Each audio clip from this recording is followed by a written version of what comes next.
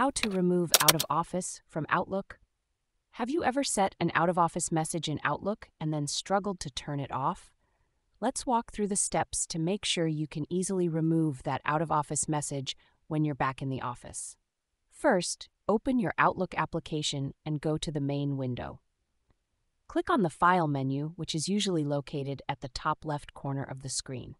From the drop-down menu, select Automatic Replies. In the Automatic Replies window, you'll see two main options: Send Automatic Replies and Do Not Send Automatic Replies.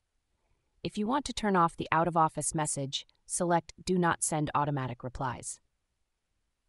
If you had set specific start and end dates for your out-of-office message, and those dates have not yet passed, the system will automatically turn off the message once the end date is reached.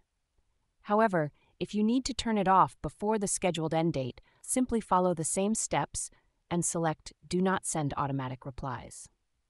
For those using shared mailboxes, things are a bit different. If you have full access permissions on the shared mailbox, you can configure it as an additional account in Outlook. Then, go to File, Automatic Replies, and follow the same steps as above. If you don't have full access permissions, you'll need to ask your admin or IT staff to remove the out-of-office setting for you. Sometimes, issues can arise if there are duplicate or old out-of-office rules. To resolve this, check for any duplicate inbox rules in Outlook by going to File, Automatic Replies, Rules, and delete any unnecessary rules. Additionally, if your Microsoft Teams status is still showing as out of office even after you've turned off the automatic replies in Outlook, you might need to reset your Teams status.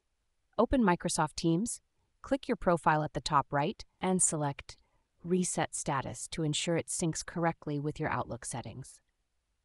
By following these steps, you'll be able to remove your out-of-office message from Outlook and ensure everything is back to normal when you return to work.